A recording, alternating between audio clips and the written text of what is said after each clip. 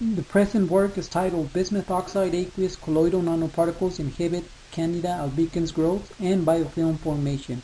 The authors are Rene Hernandez-Delgadillo, Donaji Velasco-Arias, Juan Jose Sanmiguel-Martinez, David Díaz, Inte Sumeta Dubé, Katiushka Niño Arevalo, and Claudio Cabral Romero. Multiresistance among microorganisms to common antimicrobials has become one of the most significant cornerstones in modern medicine. Nanomaterials are a new alternative to successfully treat the multiresistant microorganisms. Nanostructured materials are used in many fields, including biological sciences and medicine.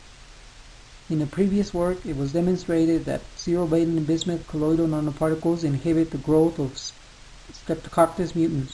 However, the new antimycotic potential bismuth nanostructured derivatives has not been studied yet. The main objective of this investigation was to analyze the fungicidal activity of bismuth oxide nanoparticles against Candida albicans and their anti-biofilm capabilities.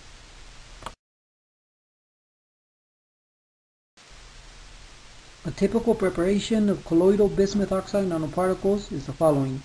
First, bismuth nitrate pentahydrate is dissolved in water. Then an aqueous solution of potassium hydroxide is added.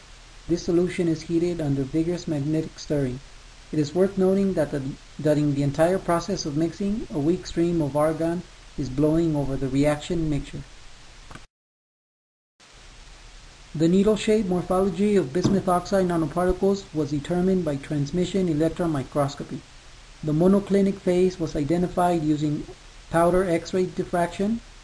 The estimated crystal size of 77 nanometers was determined using the Schrödinger equation. From the X-ray diffraction pattern and the 10 images, we observed that the needle-shaped crystals are texture material in the 1-2-0 direction. Our results show that aqueous colloidal bismuth oxide nanoparticles display 85% of antimicrobial activity against Candida albicans growth and a complete inhibition of the biofilm formation.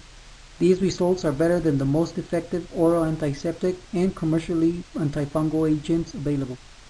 In this work, there is also a comparison between the antimycotic activities of bismuth oxide and bismuth nitrate, which is the precursor metallic salt. Additionally, the minimum inhibitory concentration was determined. The anti-biofilm activity of bismuth oxide nanoparticles was determined by fluorescence microscopy. The results show a high degree of inhibition of biofilm formation by chlorhexidine and terbinafine, as well as bismuth oxide nanoparticles, when compared to control. These results do not change when bismuth oxide nanoparticles were added at different post-inoculation times.